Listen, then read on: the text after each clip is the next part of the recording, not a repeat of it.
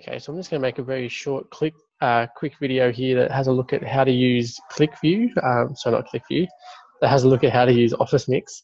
So with Office Mix, it essentially comes up here as a bit of a as a tab for your PowerPoint once you download it. So you can see here, I've got one slide here at the beginning. It says Office Mix demo. That's what I'm going to be giving you a very quick run through of. And then I got a new slide here. Now, to start with, one of the good things about Office Mix is up here it says quizzes, videos, apps. If I click on that, I can actually then put in questions during my PowerPoint. So if I want my kid to make sure that my kids are actually watching it, and I've just clicked the multiple choice one here, and it comes up like this. And so if I'm asking them stuff about energy systems, for example, I might say, what causes fatigue in the lactic acid system, right? And I'll give them a couple of options here. So my first option is PC depletion, right? And then the other option I might give them is lactic acid buildup. Okay, and I can add more answers than that if I choose to. Just press here and add another one. This one is the correct answer. I'm giving the tick. If this is the correct one, I click that one. Single choice, I can do multiple choices as well. I'm going to shuffle answers, allow retry. I can limit their attempts as well, but I don't want to do that. If I down here, I click preview, I can then see what that's going to look like for the students as they go through and complete this PowerPoint or this video that I'm making. So that'll be it, and then that'll stop in the video, the kids answer that, and then they can move on and the video will continue and go through the next slide. So I can just go add another slide.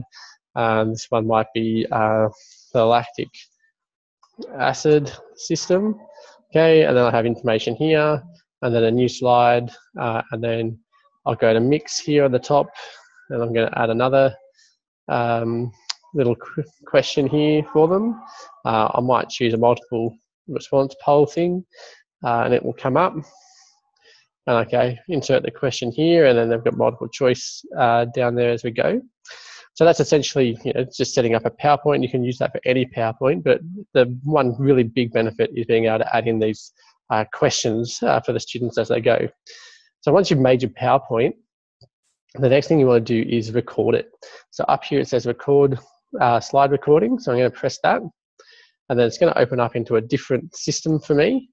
Now over here on the right hand side, it says here no camera. Now if I select the camera, it's actually not going to work for me at this point because I've actually already got another system using that camera to make this video. So I'm going to turn that back off.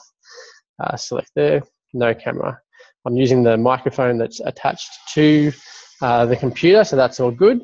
All right, and so I'm going to go up here and I'm going to press start recording. So now, as I'm talking and you're hearing me, I'm also making an Office Mix video. You can see that my pen comes up straight away. I can underline things and annotate it, circle, pdhpe.net, good on the, this is me, tick, right? That changes here. I can change the color down the right-hand side. Let's say it's blue. I'm going to do another circle. Or I might want to rub something out. I can then delete it. Okay, so it's just going to record this though as I do this. So a big circle recording my voice as I go. I then click next, go to the next slide. Now, my recording is going to stop there because the next slide is actually, I can't record on it because it's going to stop the video and it's going to make the kids answer this question. I then go to the next slide and I can click record again and keep going. So record, here I'm going to talk about the lactic acid system. Its main cause of fatigue is the build up of the hydrogen ion. It's going to last roughly 1 minute to 3 minutes depending on the intensity, blah, blah, blah. And then when I'm finished, next one's got a question again, so it'll stop recording. By the time you get to the end though, you can just go up here and press stop recording. Okay, and then you want to exit this screen. So I'm going to go over here and close it. Okay, and now I've got this all good. And up here if I just slide this out of the way, up here in the top right-hand corner there's now my audio. And so I can play the audio there if I want to. But if I actually go back into this record slide mode, I can also preview. So if I press preview, it'll then show me what it looks like and what it sounds like.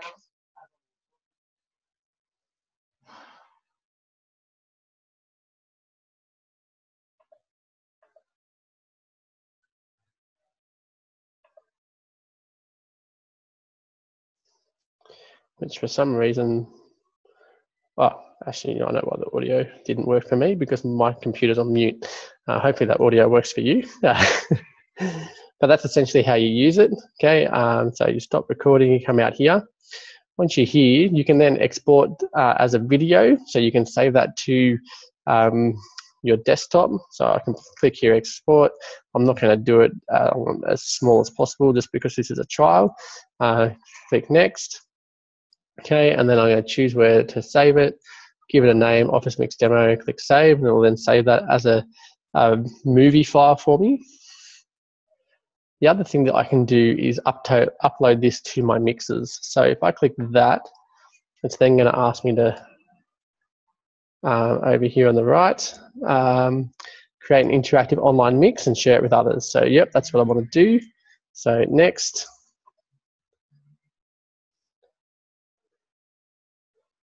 Okay, it's going to upload to Office Mix. It may ask me to log in, and it has. Now, to be honest, I can't remember what I signed in with, so let's try my school account and see if that works. Uploading a new mix. Next.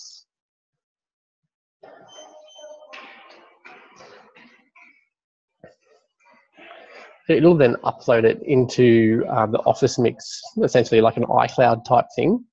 And so in that cloud, it'll then give me an embed code and a sharing URL that I can use to share the video with my students. When I share it with my students, it then means if they're accessed through Office Mix, all those questions will work. So I go here, show me my mixes. Okay, so here's my mix, and so there's my share.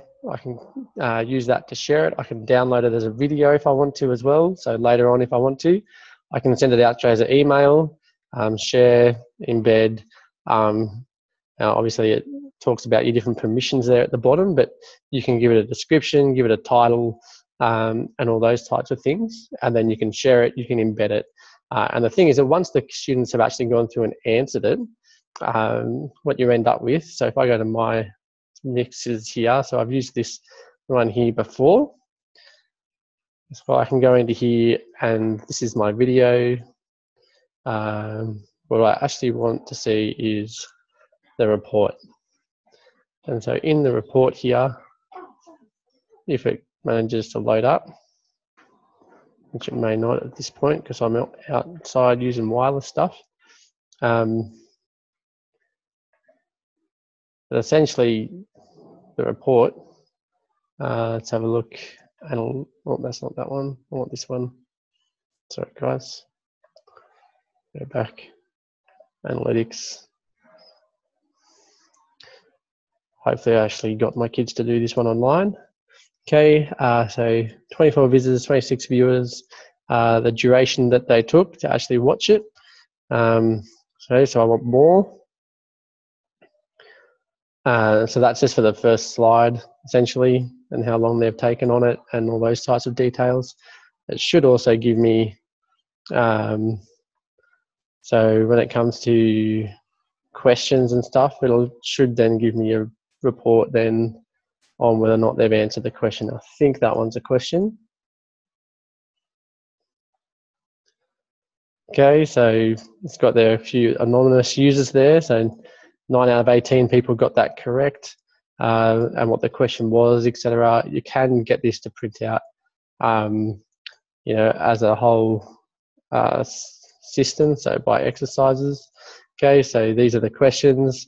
These are what the students put in. And normally you make the kids log in, so like Blake did here, whereas most of the students that I sent there didn't actually log in, so my data then wasn't overly useful. But you can make them log in, and then they have to answer the questions. It gives you some information about whether or not they've actually understood it beforehand, so that before you go into class, once your kids have watched this, you can have a look at what they've done, and that will then help them or help you to determine who's watched it, whether or not they've understood it, and what you can do with them from there on in terms of interacting with them in your classroom. So that's essentially it.